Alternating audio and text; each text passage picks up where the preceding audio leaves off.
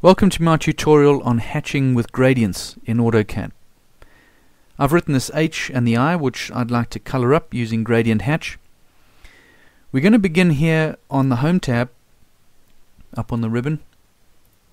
If I drop this down, you can see we have the normal hatch button. We can also go straight to gradient. I'd also recommend on options, clicking on this little arrow here, which takes you through to the hatch settings. You can see our normal hatch settings over here on this tab, gradients over here. And you're given a choice of blending between two colors. You can pick the two, or this is the one I use the most, just using a tint of a single color.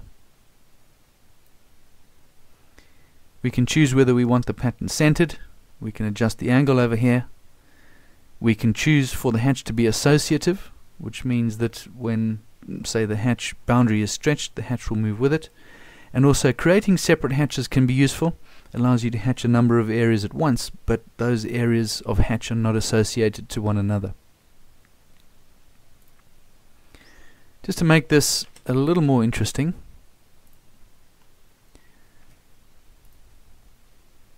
make it a bit more visually appealing, I'm going to put something through the middle here. And then hatch with gradient hatch above and below that line to give an effect. Go back to gradient hatch. This is going to be the top half. I'm going to select this one over here. I'm going to use pick points just to pick inside the area, get the preview and enter. I'm going to hit enter again so it repeats the command. Click inside and enter. Go back to gradient. We change the color for the base.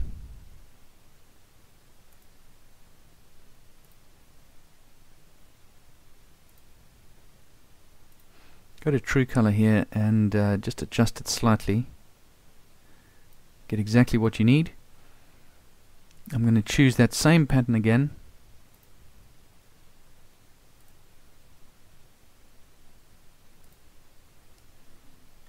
Enter, and this line can come out. And there's the effect.